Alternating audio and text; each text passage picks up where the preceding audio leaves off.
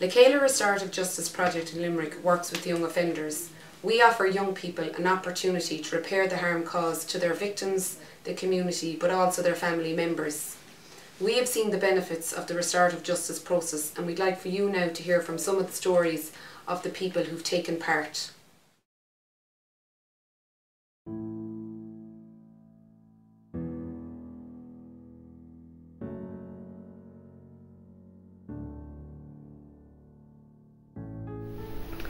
Give me an insight as a parent as to the ripple effect of what my son done. Well, I was worried about it when I was asked to do it, because there was a person coming in that had something stolen belonged to him and that, and I was saying, what's it going to be like? Before I was going around and it was just messing and that, like, but showed me that my actions have consequences and I have to take responsibility for what I do. It helped me, funnily enough, to say, you know, just to first of all to process the whole thing, because I had never done that, to be honest. The restorative justice system that you're proposing gives them an opportunity to ask the questions that they wouldn't have otherwise been able to ask in a court system. And what I would say to victims is, listen to see what the project is about, give it a chance, and that it would play a very important role in the healing process for that particular victim.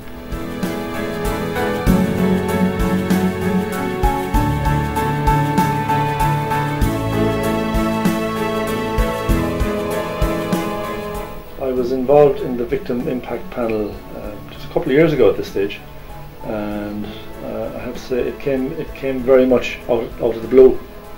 At the time, I nearly had to trawl back about what exactly happened. And it helped me to process it, and what I liked then was that he was a guy in front of me, a young fella.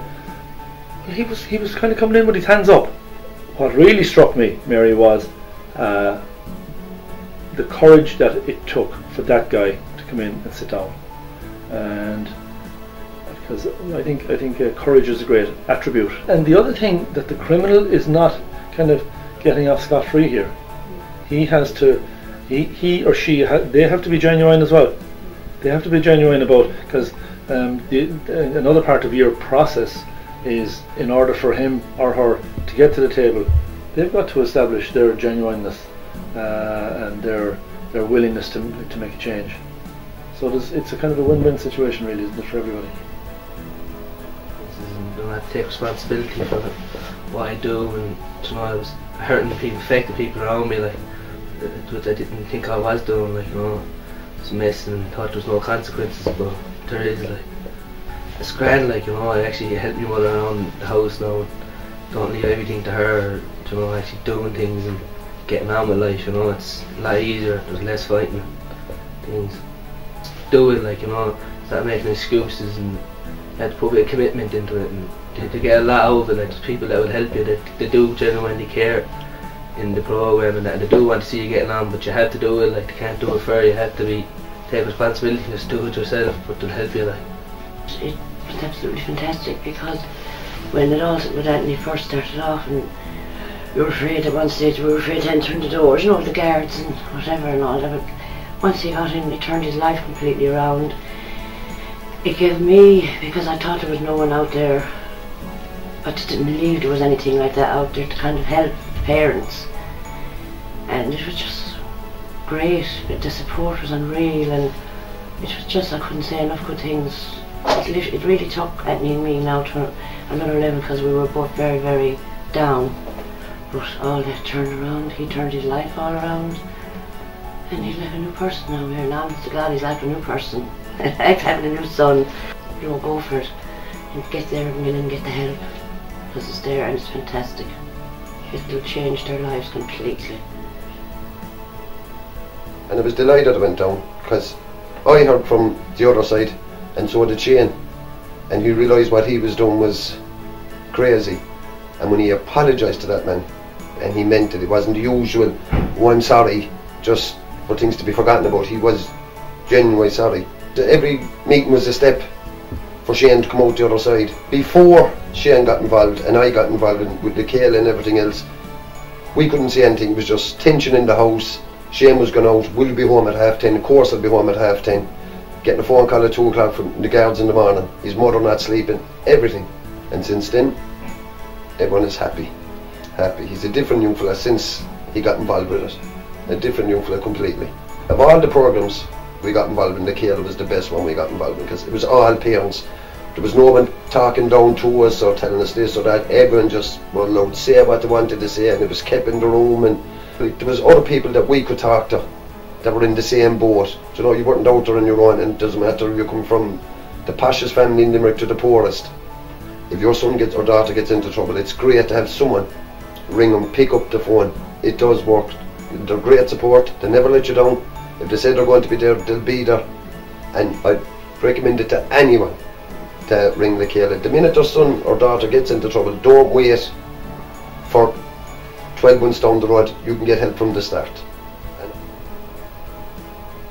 That the opportunity was there for my son to make up for what he did and to meet with that person and realise what he had done. It's not really for the parent, it's for their child, but it benefits because you do have a better relationship with your child going through a restorative justice program, because you have to be so honest with each other.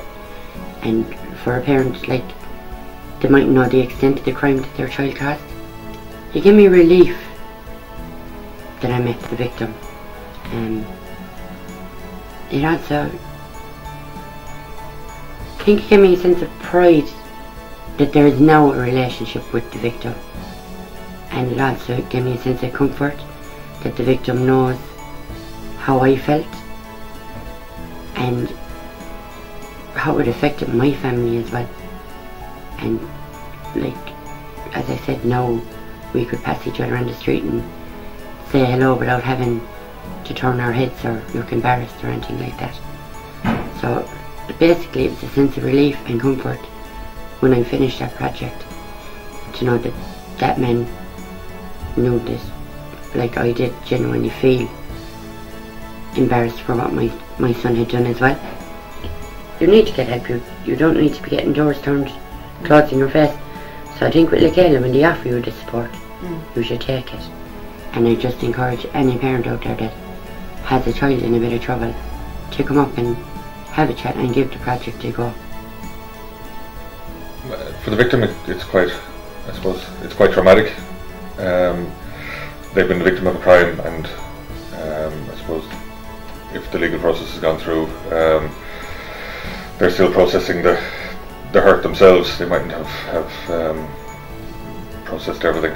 The restorative justice system gives them an opportunity to ask the why question. Why me is always the most important one, and it allows a victim to sit down and ask that question and get an answer, which we as Gardaí wouldn't be able to provide.